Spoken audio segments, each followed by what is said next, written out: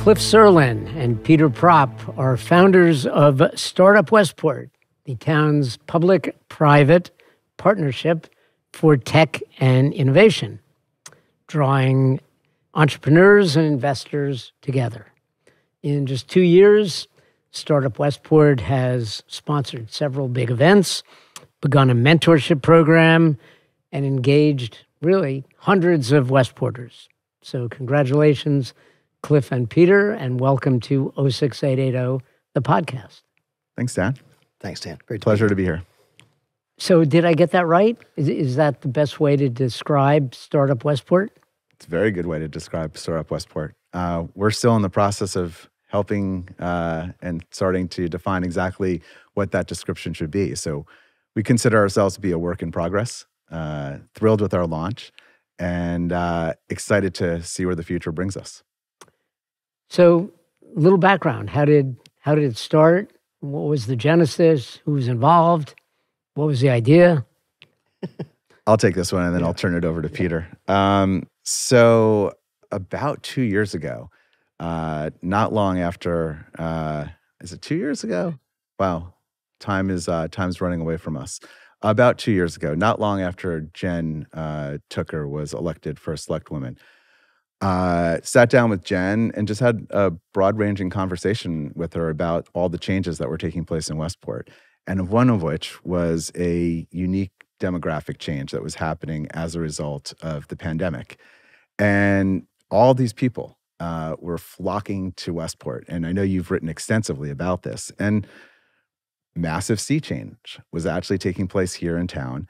And one of those was that part of this community that I had been involved with in New York, all of these founders, all of these entrepreneurs, all of these early stage investors had now started to move out of New York City and were coming to Westport. And this ecosystem that I had been part of in New York was actually migrating to Westport. And it seemed odd that all these people who were now living in Westport were traveling back to New York City rather than engaging in the community. And so that was kind of the preliminary conversation, ideation for, hey, let's get everybody together and let's see if we can actually create the ecosystem here so that people don't have to jump on Metro North and we can start to build out Westport as a tech ecosystem. Yeah, I mean, I think Cliff has had a really extensive and successful career, both as an operator and a venture capitalist. And so a lot of the people that were coming out were people he might have known from other transactions or opportunities. We have had a number of VCs living in town, but going back to when I was roaming the sidelines of the ball fields, it was 90%, bankers, it felt like. Financial services was really the category that most people were in. Hedge funds, absolutely. I'm an ex-IBMer, so I was always looking for the tech people to talk to, and I never really would find them, very, very rarely. But yeah, COVID, as you know, drove a lot of really smart people to Westport. They have young families with kids, families from Brooklyn, families from Manhattan, families from elsewhere in the five boroughs, and they wanted to be someplace that had the sort of services. Also, just they wanted to get onto the green grass and the fresh air.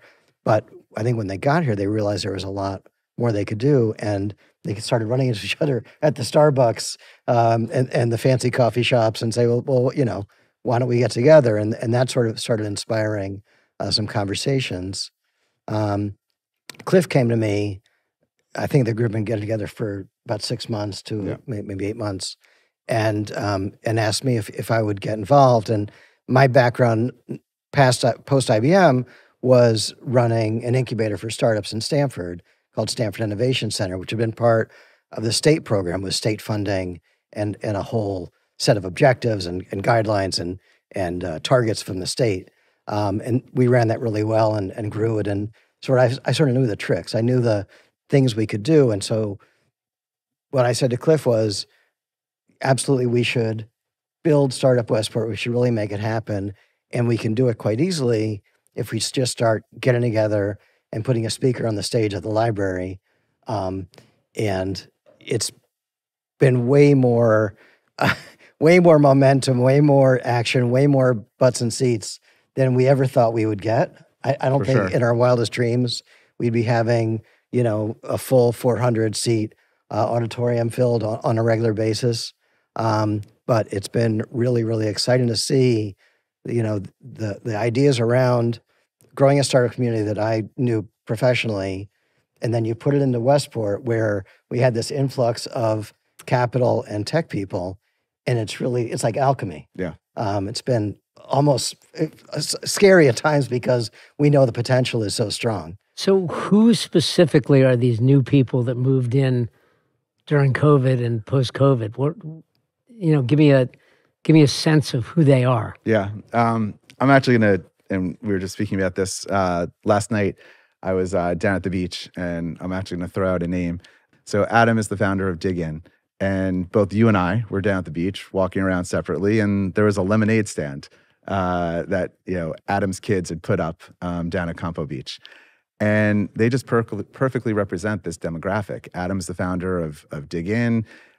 He moved out to Westport about 3 or 4 years ago. He has a 6-year-old, a 4-year-old, a newborn. So he and his wife are, New York refugees who left Brooklyn and are now coming to Westport. And if you look at that demographic trend, and using, Adam as an example, there are countless numbers of young founders who have all of a sudden said, you know what?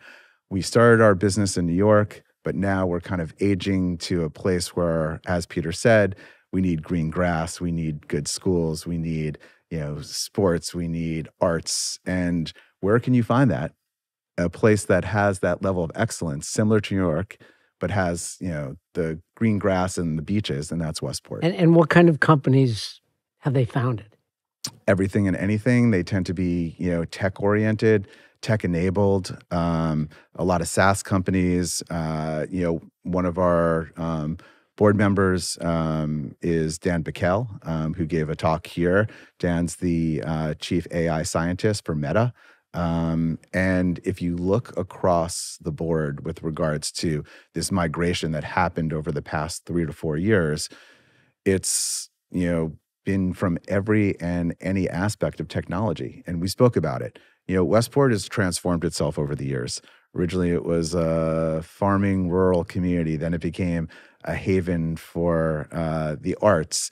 And it was always a small town. And then, kind of looked to the 80s and 90s and early 2000s, and the orientation became far more financial. Marketing before that, then financial. Right? Yeah, you'll have more. Yeah, publishing. Yeah, publishing. Yeah. But now we're at a place where, if you look at our economy, we're like reflecting what's happening in our economy, and technology, innovation, startups. That's really where you find the economic engine, and that's now what Westport looks like. I think if you're looking for a particular vertical where you'd see a lot of here, it's not surprising that advertising technology is actually a big part of the portfolio. I think if you're looking across all the StartUp Westport members, by the way, we're close to 1,500 StartUp Westport members at this point. It's not hundreds; it's close to 2,000 members in this thing, and our attendees are really interesting. Come from every category you can imagine. Biotech is certainly an area where we have a number of members, but AI, marketing, advertising technology, there's just a lot of cool stuff that's happening. And what do you see the role of StartUp Westport as? Is it just sort of being able to bring people together to network and to facilitate that, or is it something more? We're an enabler. That's really what we want to be. We want to enable. Sort of a bad word to use. Is that? Okay, I'll spin it into we're a community. We're creating a community that is supportive, that is looking to engage and to bring people in. And so when people ask about StartUp Westport, what is it? We obviously have these major tentpole events where we've had Jimmy Pitero and Mike Greenberg. We've had from ESPN, we've had Dan O'Keefe, who's the Chief Innovative Officer for the state of Connecticut. We've had a number of engaging forums where we've brought in local entrepreneurs. that's, kind of the headline, but we also have the mentorship program, which you have profiled, and we appreciate. That's led by Noah Fenn and Susan Fenn, where we're actually bringing people together to help enable mentorship, which is, people that are launching businesses, people that are looking to ideate and think about how they can actually advance their own personal ambitions with regards to creating opportunities. But beyond that, now we're starting to look deeper into these special interest groups. We call them SIGs, where people of like minds can actually come together and just meet and hang out and throw ideas out and kind of get support from people that are local. And so we have 3 groups that have launched. We have marketing that's being led by Peter. Mm-hmm. We have cybersecurity that's being led by Mark Frankel, who's the founder of Manifest Cyber. And we have our third, which is AI, which is going to be led by Dan Bickel and Dan and Michael G. I'm going to say Michael G. He's got a long name that I always mangle. Yeah, and he's a very more, nice guy. Yeah, and more requests for additional SIGs. So to wrap back to your original question, what are we? We are looking to create community, to bring people together, to help support whatever their ambitions are. Stories. 06880 is all about stories. So give me some stories from those groups, from the mentorship. Go ahead, Peter. Well, I think there's been a number of people who have met and been hired through StartUp Westport, and I'm going to blank on exactly who got hired by who. But we do know with Manifest Cyber, which is a really interesting company that is building an essential tool in the cybersecurity area, where essentially Defense Department contractors need to be able to show all the software that goes into their software. And just to move off for a second, a lot of software these days has components from a lot of different places. And so Manifest lets those software vendors that are trying to sell to a defense contractor say, here's exactly what's in our software, and therefore you should be comfortable that it doesn't have a security issue. So Manifest, he was here. He met, I think, Fody. Met Fody and Jen. He met Chief Fody Fody. and Jen, or Chief Fody and Jen Tucker, our first select woman. They connected him to some players with the state of Connecticut, and the players of the state of Connecticut connected him with the Defense Department, and he won a significant contract with the Defense Department. That happened in maybe the first or second month of StartUp Westport. So that's a really high bar that we may never reach again. Yeah. But that's an amazing example of someone who actually won a significant piece of business that's going to impact their ability to grow, to deliver great value, and to hire. And it all happened because of connections that were made here. So really is a public-private partnership. How is the chief of police involved?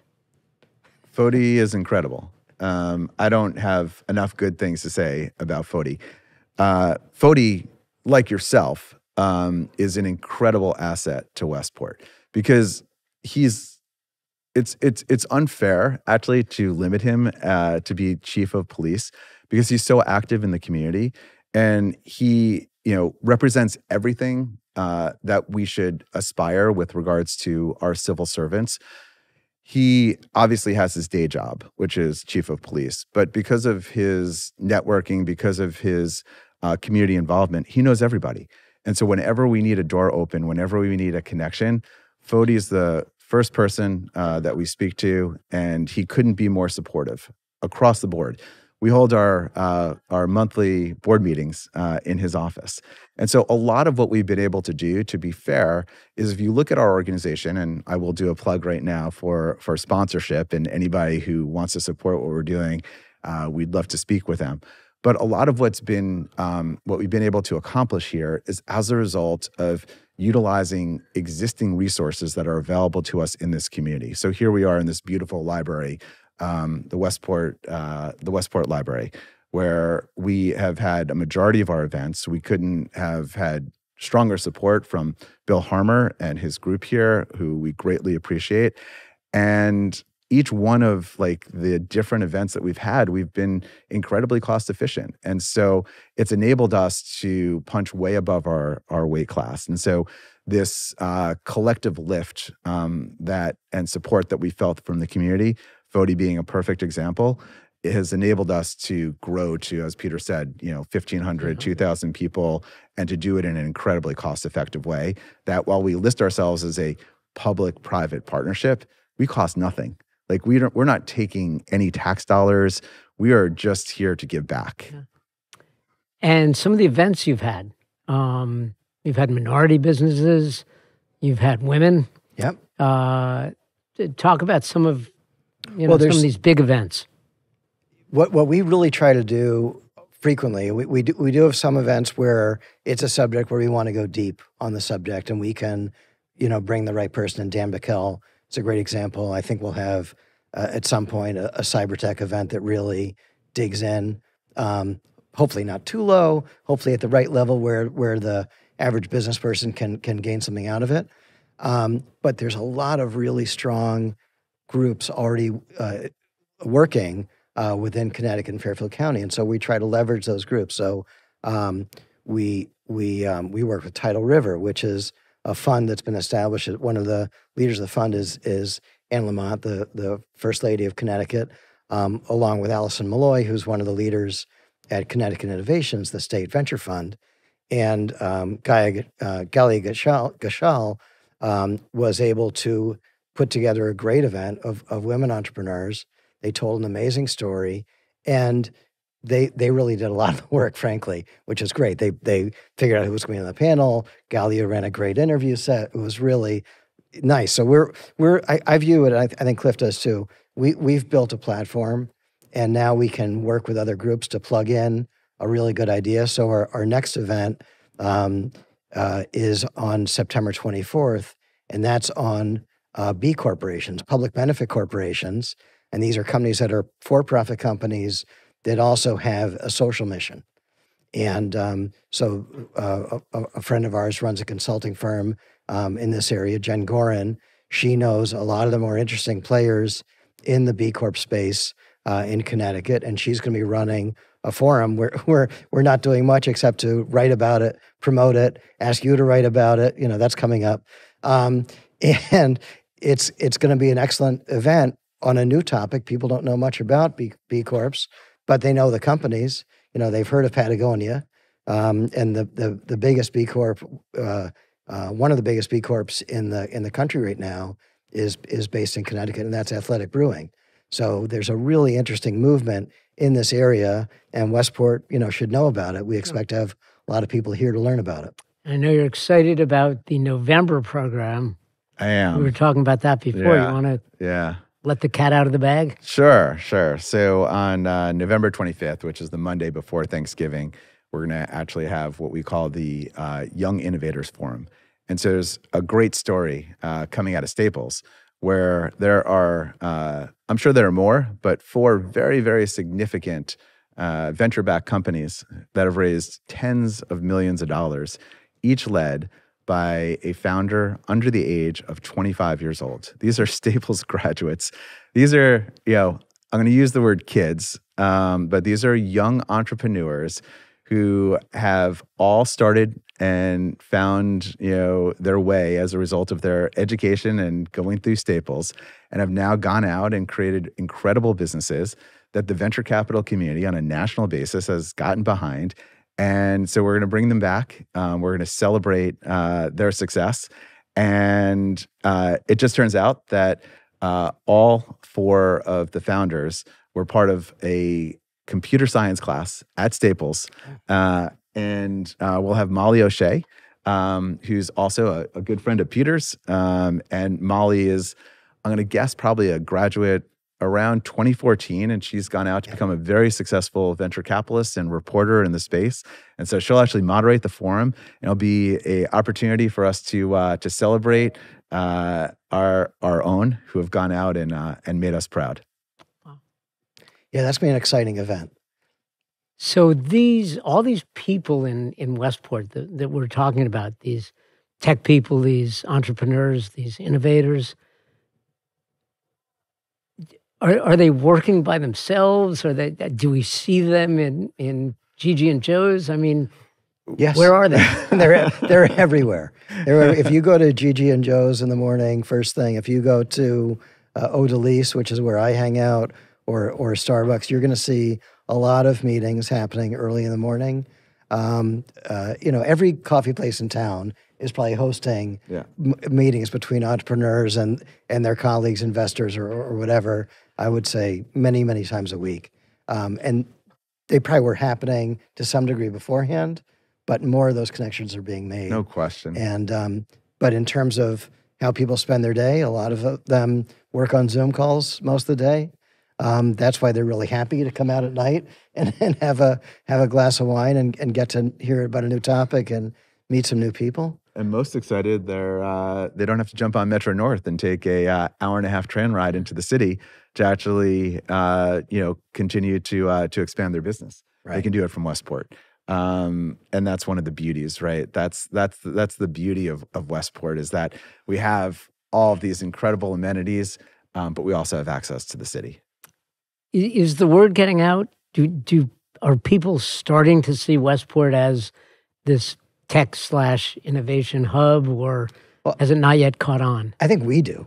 I think that's your job. We certainly think it has become, and I think that it's going to get some national attention eventually. Yeah.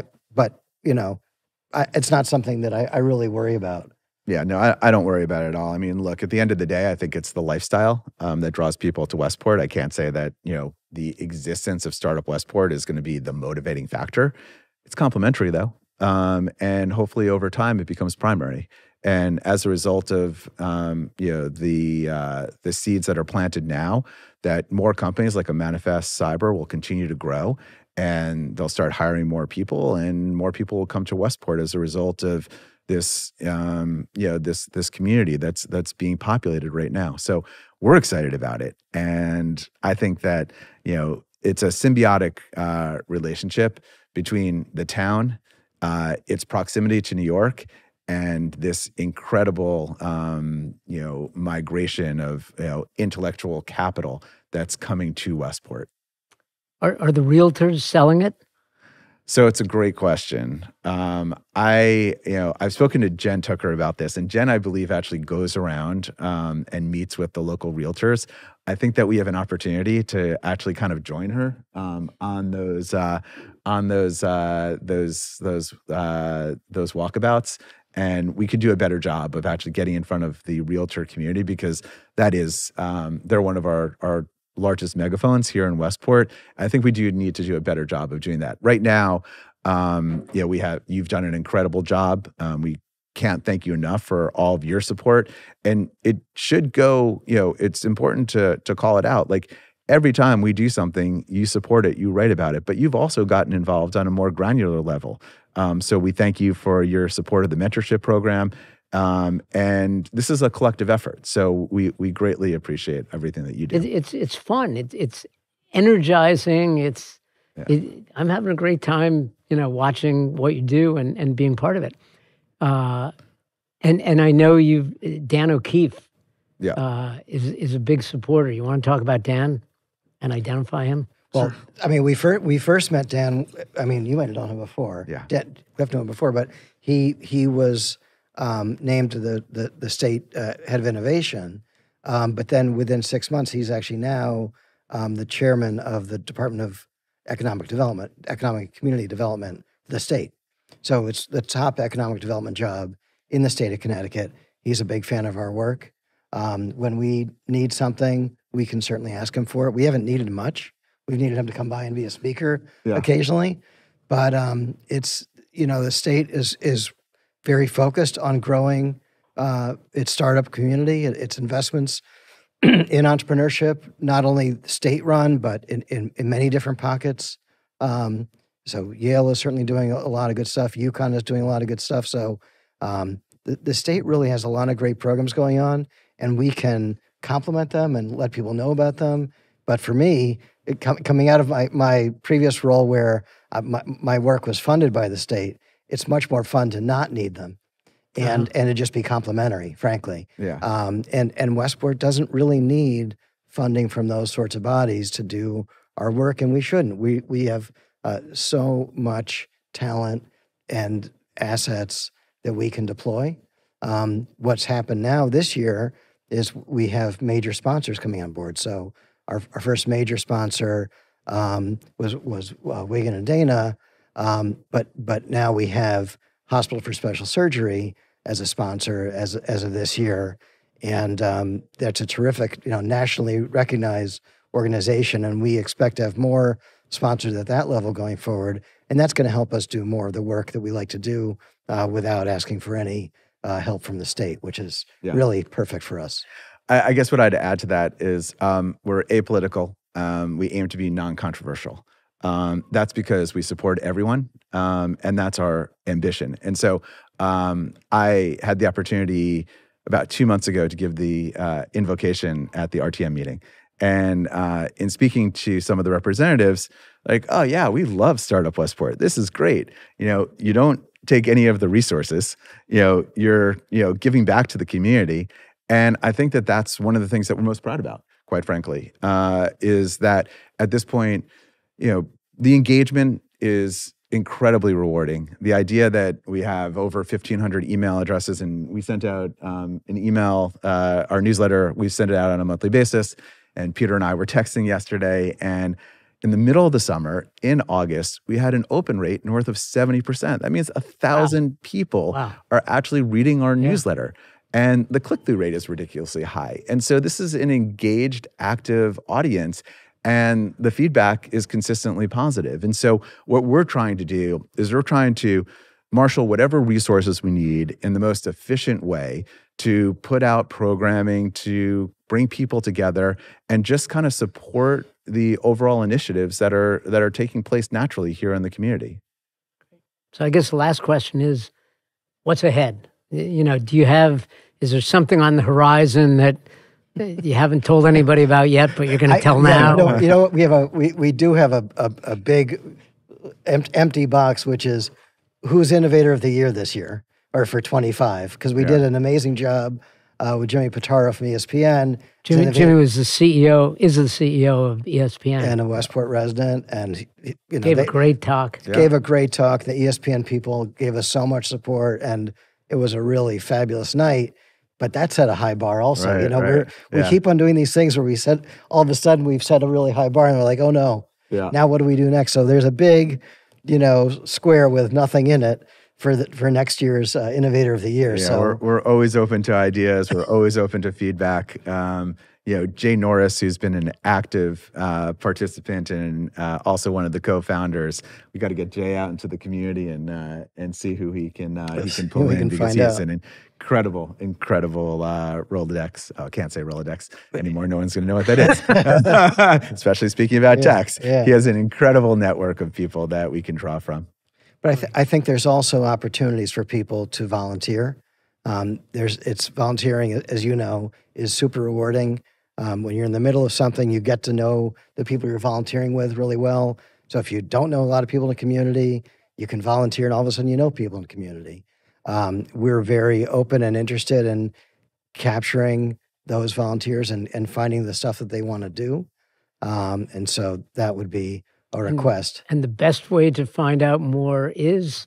We are easy to find, but it's you can always email us at info@startupwestport.org.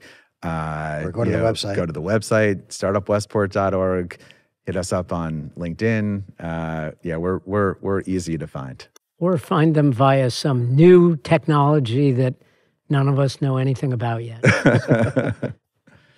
Cliff Sirlin and Peter Propp, co-founders of StartUp Westport.